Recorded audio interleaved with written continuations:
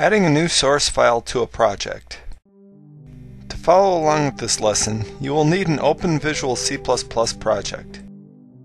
I'm using Visual C++ 2010 Express for this lesson, however the instructions will work similarly for all other versions. We begin with an open project. I am using a simple Hello World project with a main.cpp file already in it. To start, right-click the Source Files folder in the Solution Explorer pane, mouse over Add, and left-click New Item. This opens the Add New Item dialog. Under Installed Templates, left-click Visual C++, and in the middle pane, left-click C++ File. Assuming that we are adding a source file for a class named CMyClass, left-click the name box and type cmyclass.cpp. Finally, left-click the Add button.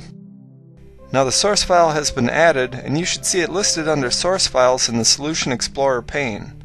Also, you should have a tabbed pane labeled cmyclass.cpp open. On your hard drive, this source file has been added inside the folder where your project is located. If you look inside the folder, you should see it there.